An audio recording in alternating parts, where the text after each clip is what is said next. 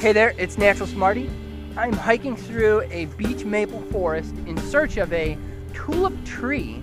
So they're gonna grow in moist, deep, rich soils. This is a towering giant of the eastern hardwood forest, the tallest of them all. So this could be tricky. I'm peeking high into the canopy to see if any of those leaves are sprouting.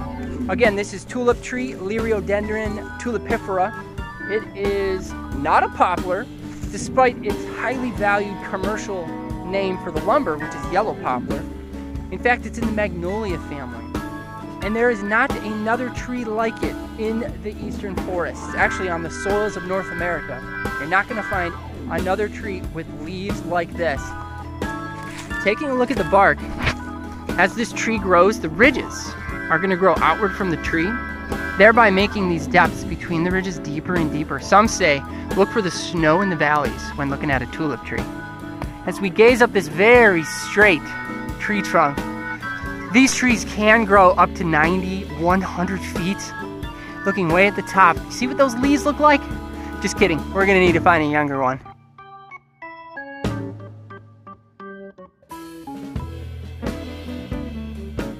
Well, I found the opposite of what I was looking for. A giant that has been anchored here for well over 100 years, without a doubt.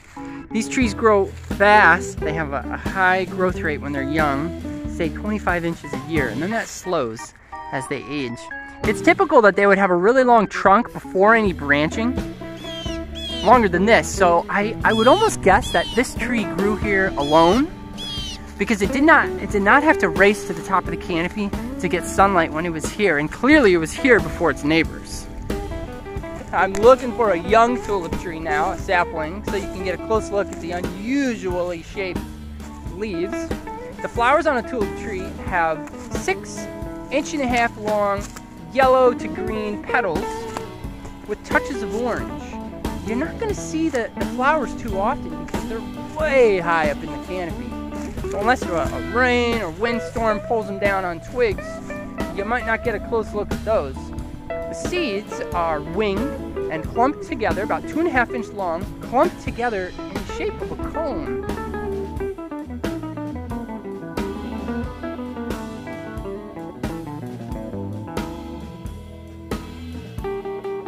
This younger specimen gives us a good look at the branching pattern. Tulip trees grow in an alternate branching pattern. So sends off a branch, grows, sends off another branch. They are not opposite of each other. And then this tree sprouts the most unusual of leaves. 4 lobes that do not meet at a point at the center. So this leaf does not end in a point up on top.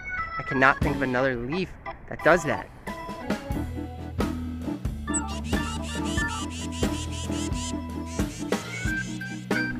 Well, that proved challenging in this beech maple forest. The giants outnumber the sapling tulip trees. But we did get a good look at that leaf. Where you think there would be a 5th lobe at the top and in the center, it's absent. So the leaf is notched inward, it dips inward. That's your diagnostic field trait. These really are big trees. The oldest I could find on record is about 400 years. It's nicknamed the Queen's Giant in New York City. Last it was measured at 139 feet tall. Thanks for coming along to learn how to identify tulip tree, Liriodendron tulipifera. Good luck finding one on your own.